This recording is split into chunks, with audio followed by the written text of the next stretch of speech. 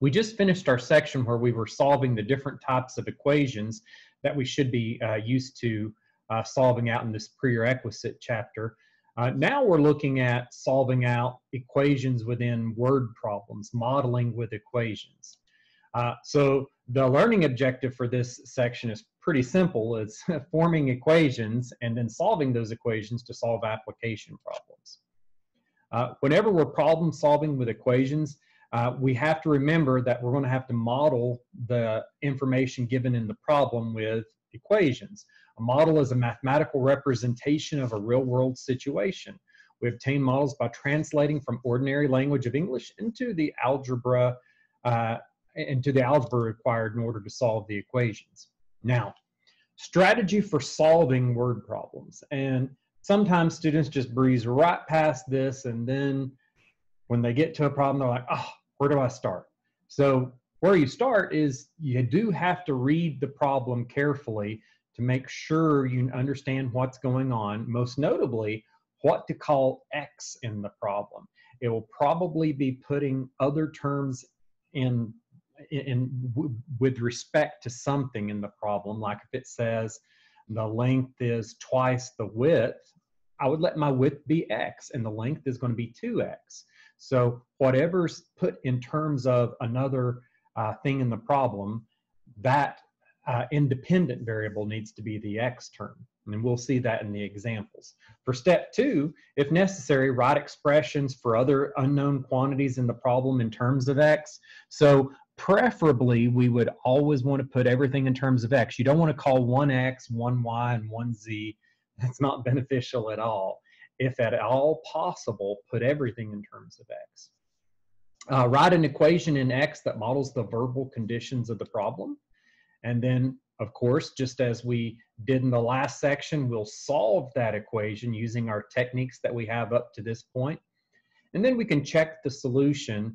And this book is big about making sure you check the solution in the original wording of the problem, just to make sure that your answer is correct. Okay, so look at our first problem here. We have 4 examples to get you accustomed to working the problems in this section. The first one here, it says, the median starting salary of a computer science major exceeds that of an education major by $21,000. And this is actual valid data too. This isn't just throwing it at you. This is valid data. So the median starting salary exceeds an education major by $21,000. The median starting salary of an economics major exceeds that of an education major by $14,000. Combined, their median starting salaries are $140,000. We're supposed to determine the median starting salaries of education majors, computer science majors, and economics majors with bachelor's degree. So once they get their bachelor's degree and go off to get their very first job, what does each one of these majors expect to make as far as the median income? Now, first thing you should be looking at in this problem is what to call X. And that's a very, very easy choice, because please notice it put the computer science major's income in terms of the education major. It put the economics major's income in terms of the education major. So everything is with respect to how much the education major makes. So without a doubt, I'm letting X equal the median starting salary of an education major. Now the other quantities in the problem become really easy. I know it said the computer science major makes 21,000 more. X is measured in thousands in this problem. So I can say X plus 21 is going to equal the median starting salary of a computer science major. And then the economics majors made 14,000 more. So X plus 14 would represent that. Now, we also know in the problem that it said that combined their median starting salaries are 140,000. That's where I got this equation from right here. So X is representing the education major. X plus 21 is representing the computer science major. X plus 14 is representing the economics major. The sum of their starting salaries would equal 140,000. So I just said equals 140. That allows me a nice equation that I can simplify. I collect my X terms and I get 3X. 21 plus 14 gives me 35. I get the x term by itself by subtracting 35 on both sides. So 3x is equal to 105. We divide by 3. 105 divided by 3 is going to give me 35. So what this tells me is that x is 35. The computer science major that's represented by x plus 21 is 56. And the economics major, x plus 14, 35 plus 14 is 49. Now, putting that back in terms of the problem, what I know is that X, which represented the education major being 35, tells me that the median starting salary of an education major is $35,000. The median starting salary of the computer science major was $21,000 more, or $56,000. And the median starting salary of the economics major was $14,000 more, or $49,000 here. Now, to check this problem, all you would have to do is understand that, well, I could add these three incomes and it better total 140,000, and it does. So using the median starting salaries from that we just got in the previous step, if you add 35,000 plus 56,000 plus 56,000 plus 49,000, you're going to get 140,000, which that just verifies that we've done the problem correctly. Now, again, if you don't want to do the step 5 part and check your answer, you don't have to, but might be good to in some cases. Myself, I would have preferred not to in this one. Up next, after a 30% price reduction, you purchase a new computer for $840. What was the computer's price before the reduction? So we know it was more expensive before it had this 30% reduction. Now, again, you're supposed to be thinking about, what do I call X in the problem? Well, it's very clear. What was the computer's price before the reduction? Boom, that's my value of X. X equals the price before reduction. Now, I know that that price is being reduced by 30%. Well, that means it's losing 30% of its value. Please remember, 30% as a decimal is 0.3. So I know that the price of that I paid for the new computer was the original price minus 30% of the original price minus 0.3x. So now I can easily write an equation. X minus 0.3x is going to equal the price paid, $840. Now that allows me to solve for what the original price would have been. X minus 0.3x just gives me 0.7x. So we know we paid 70% of the original retail price for the computer. What was that original retail price? Well, in order to solve for X, you divide by 0.7 on both sides. 840 divided by 0.7 gives me 1,200. Now I know that that tells me that the price of the computer before the reduction was $1,200. Now, again, if you wanted to check that, all you would have to do is take 1,200 minus 0.3 times 1,200, and you'll get the 840, which checks out the original goal of this problem. Now, oh, and you can see I did that here. 1,200 minus 30% of 1,200 equals 1,200 minus 0.3 times 1,200. That's 1,200. 0.3 times 1,200 is 360, but 1,200 minus 360 gives me the sales price of $840.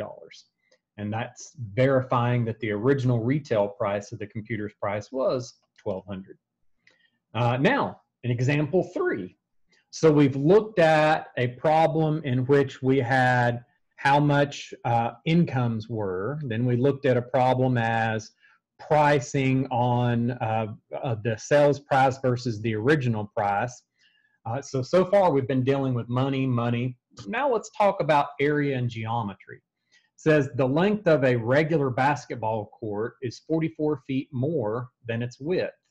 If the perimeter of the basketball court is 288 feet, what are its dimensions? So I want to know both the length and the width. How do you know which one to call X? It should be a foregone conclusion which to call. Please go back to the problem and notice it tells you the length of a rectangular basketball court is 44 feet more than the width. As soon as it's telling me the length in terms of the width, that tells me the width needs to be my independent variable X. And then the length can just be that variable plus 44. That's the logic I did right here. I said, well, let's just let x equal the width of the basketball court. And then it says the length is 44 more than that. So x plus 44 is the length of the basketball court. Now, what we know, in order to find out those dimensions, we know the perimeter around the whole court is 288 feet. Well, the perimeter is going to be the sum of all sides. And since this is rectangular, I'm going to have two lengths and I'm going to have two widths. So I can say the perimeter is going to be twice the width, that's 2x, plus twice the length, 2 times x plus 44. And I know that that has to equal 288. So now I'll go to the next page and I can say, well, then 2x plus 2 times the group x plus 44 equals 288. We distribute the 2 through that second group and we'll get 2x plus 88. In the next step, I just gathered my terms of x. I'll get 4x plus 88 equals 288. Clearly, we can eliminate those 88s by subtracting 88 on both sides, and that's going to lead us to the 4x equals 200, and divide by 4 for the x equals 50. Now, please remember, this was the width of the basketball court in feet, so I can say, well, now, okay, then I know the width of the basketball court is going to be 50 feet. And it asks for both dimensions. So the length, we know it's 44 feet more than what the width was. It's going to be 94 feet. So then I can easily say, well, yeah, the dimensions of the basketball court, it's 50 foot by 94 foot. Now for the next problem, or sorry, for the next part of this problem, and this is the part that I would not require, but if you wanted to, you could check it. You can say, well, go back and check to make sure that works. We know the perimeter has to be 288, so we know 2 times the width plus 2 times the length. Our answer for width and length can go right here, 50 and 94. That should equal 288. Well, 2 times 50 is 100. 2 times 94 is going to be 188. 100 plus 188, 288. And that's great because it verifies that our problem is correct. Now, the last type of problem that we'll be looking at in this section, we'll look at triangles and the Pythagorean theorem. You should be very, very, very familiar with this, where we say within any right triangle, the legs, which are always adjacent to the right triangle, can be called A and B, and the hypotenuse C is always opposite the right angle. The proportion of the length of the sides of the legs to the hypotenuse can be resulted by this equation. The sum of the squares of the legs is equal to the square of the hypotenuse, or a squared plus b squared is equal to the hypotenuse c squared. Now, using that in order to work out some problems, you'll be given something like this in your homework, where you say you have this radio tower that's supported by 2 guy wires that are 130 yards long and attached to the ground 50 yards from the base of the tower. And then you're asked, how tall is the tower? No problem. You can just say, well, okay, I know that the tower has to be assumed to be built, and you don't even have to assume it because it's in your drawing here, but otherwise you could assume, hey, I bet that tower is built straight up. It should be. It's not the Leaning Tower of Pisa. So I can say, well, that tower is not leaning, so it should be built at a right angle. So then the side opposite that right angle is the length of the wire. That's my hypotenuse of the triangle. I'm given the base of the triangle, how far the wire is located out. So I should be able to find the height of that tower by just saying a squared plus b squared is equal to c squared, or 50 squared plus x squared is equal to 130 squared. You'll see that's what I did on the next page, where all I've done is I've let X model the height of that tower, and you really didn't even have to talk about it here because it's labeled in your picture as the height of the tower. X squared plus 50 squared equals 130 squared. And then I can say, well, okay, X squared plus 50 squared is 2,500. 130 squared, and I don't even need a calculator, nor should you for this. You just say, hey, 13 squared is 169, and then there's going to be 2 zeros after it. Yep, 130 squared is going to be 16,900. 169 with 2 zeros after it. Same thing with the 50 squared. You know, 5 times 5 is 25, and then there's going to be 2 zeros after it. So x squared plus 2,500 is equal to 16,900. 16,900 minus 2,500 is going to be 1,440. I know that the square root of 144 is 12, and the square root of 100 is 10. This is going to be 12 times 10, 120. So please notice here I said x squared is equal to 14,400. X is going to be the square root of 14,400, which if you do it the cool way like I did, you would know it's 120. But you could, of course, also use your calculator there. Now, technically, you would also say x is the positive negative root, but we're just going to quickly and easily ignore that negative because that tower is not a negative height. That makes no sense in this problem. So right now, you could temporarily say it's the positive negative value of 120, but then since x represents the height of the tower, the measurement has to be positive. We reject the negative 120 because it makes no sense within the context of this problem. Thus, the height of the tower is 120 yards. And then going back and checking that within the problem, it says this can be checked using the converse of the Pythagorean theorem. If a triangle has sides of length A, B, and C, where C is the length of the longest side, and if A squared plus B squared is C squared, which it does, then the triangle is a right triangle. Okay, so 120 squared plus 50 squared is equal to 130 squared. Well, 120 squared is my 14,400, not 144,000, 14,400. 50 squared is my 2,500. And as we've already looked at, 130 squared is going to be 16,900. Well, the left-hand side would sum to be the right-hand side.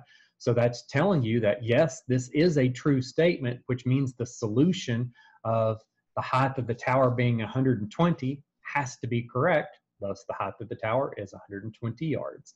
That whole checking part, if you're not fond of that, you don't have to do that. I'll never require it. It's just something you can do just to make sure you don't make any errors in your problem. All right, that satisfies this section. Please do go ahead and try the wonderful application problems within this section. You'll see problems just like each one of those four I just worked. If you've run into any trouble, let me know. Hopefully you'll look at the problems I worked out of the book. They were quite fun problems, although this is a very short section. There's not much to it. All right, guys, have fun trying the problems, and I'll see you next time.